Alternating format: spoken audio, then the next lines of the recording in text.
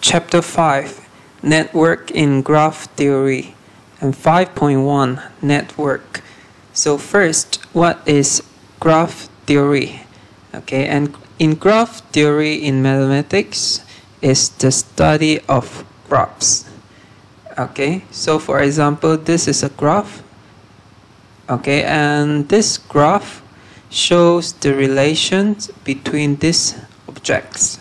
Okay, you see the line means the relationship between the objects. Okay, so in this chapter is the study of graph.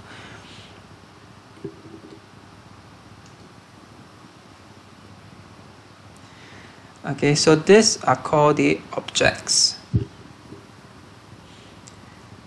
So what is a graph in graph theory? A graph in graph theory means a series of dots, okay, which are either linked or not linked to one another by lines. Okay, so there are dots and lines. Okay, so this is a dot. Okay, and then they can be linked, okay, using the lines. For the dot, we call it vertex. For the line, you call it edge.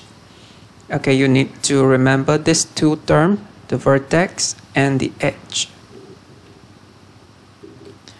So what is a network in graph theory? So this is in your topic. What is a network?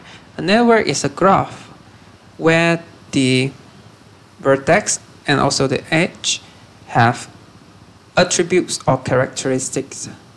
So for example, this vertex can mean individuals, persons, okay, or groups or organization, and this line can mean the relationship between the groups or between the individuals. Okay, so it's a type of relationship. They can be friends or family, or colleagues, and so on. This is an example of social network. Okay, there are also other examples. So in conclusion, you need to understand that network consists of vertex and edge. Okay, and in network they have characteristics or attributes. Vertex is a dot and edge is the line. Okay, that's the lesson for today. Don't forget to hit the subscribe button, and thanks for watching.